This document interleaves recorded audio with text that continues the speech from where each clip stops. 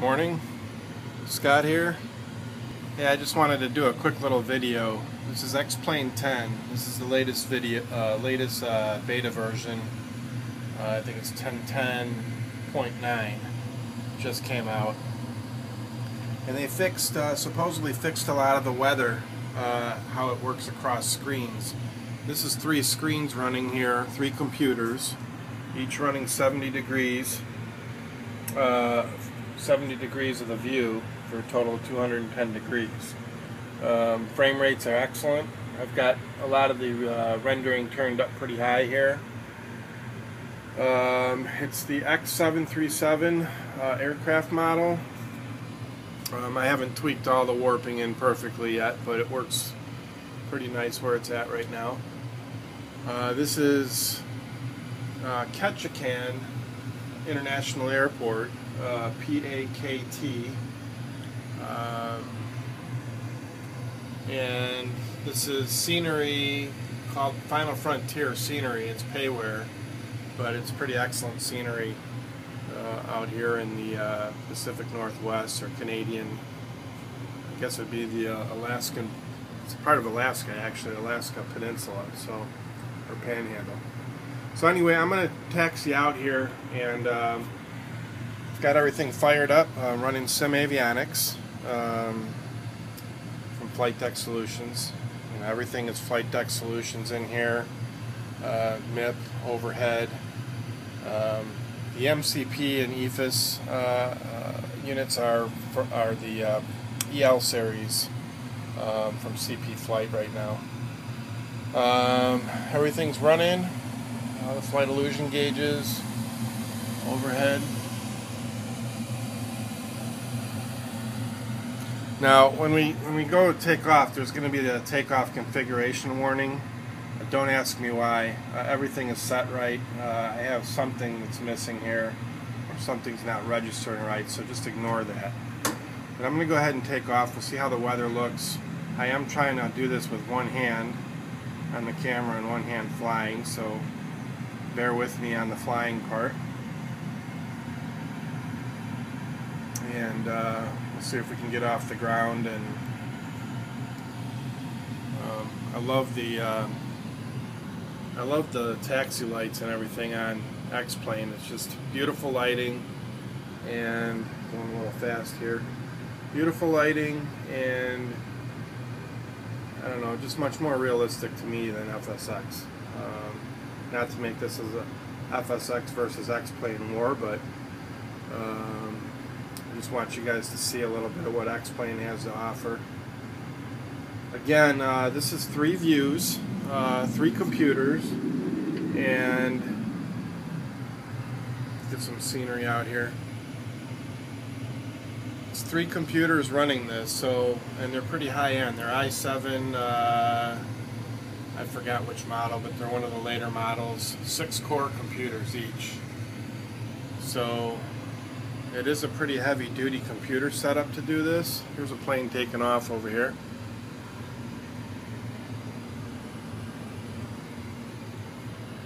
But the setup wise for X-plane and 3 computers compared to setting up under FSX and wide client, what is it?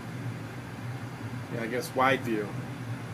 This is a piece of cake compared to trying to do wide view. And I've got wide view and FSX set up on these same computers with a lot of nice scenery, but I still just prefer the ease of use of X-plane.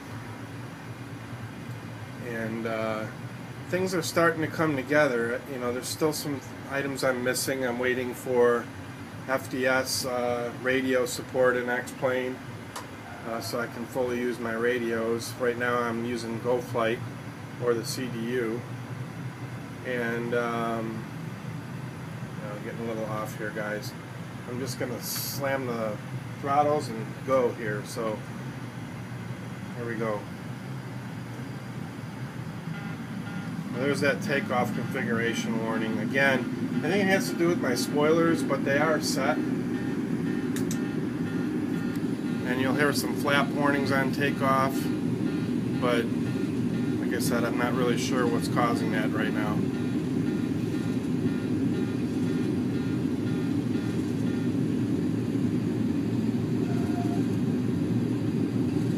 We're off the ground.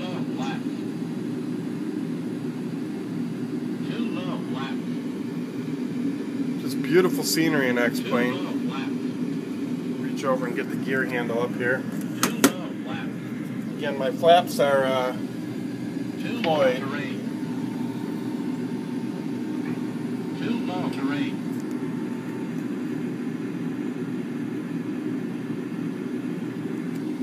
The weather is translating really nice across the screen. This wasn't the case before.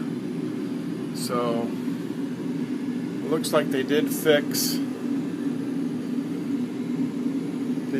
a lot of the weather problems that I was having between screens before. And this is just beautiful looking out the front over the lakes over here.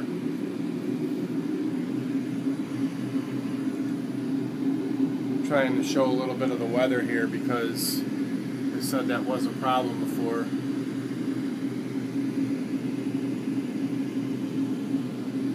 This is just gorgeous scenery too. It's probably as good as anything I've seen in FSX. I mean, the Orbix stuff in FSX is great, and I've flown around this area with Orbix, and I will say that this add-on, along with two others as a bundle, was only like $50, so a really good value.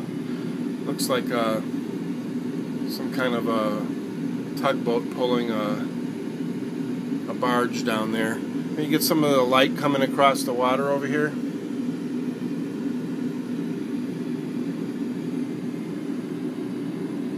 Lighting effects are really good.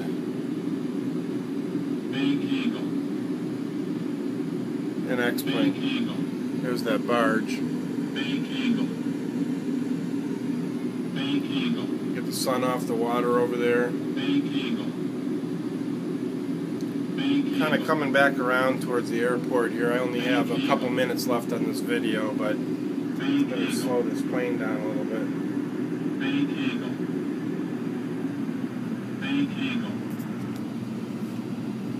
Getting into the clouds a little bit here.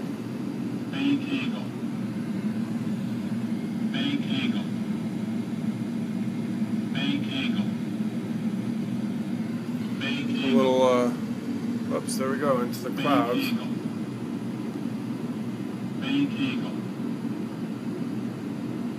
Come back down a little bit here. There we go. So there's a little bit of the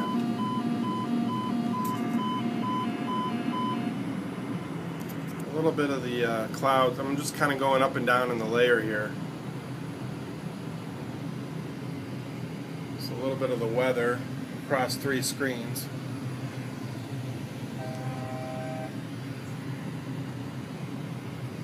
About 8,000 feet up here right now. It's looking pretty good. I mean, aside from some of my warping and meshing of the screens, I think the weather is looking good. Let's come back down, and we're right over the top of the airport right now. There's the airport over there. Sync rate. Sync rate. Sync rate. Sync rate. Sync rate. Again, I just wanted to get up in the air and kind of come in and out of the clouds here a little bit to show the weather a little bit. Come back down again.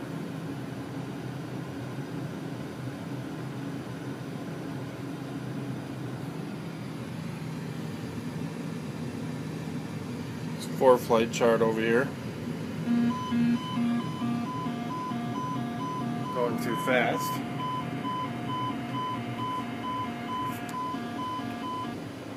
Slow it down here.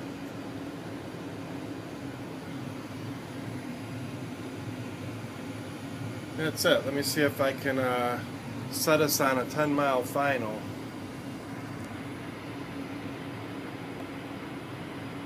And I'll be back to do that in a minute.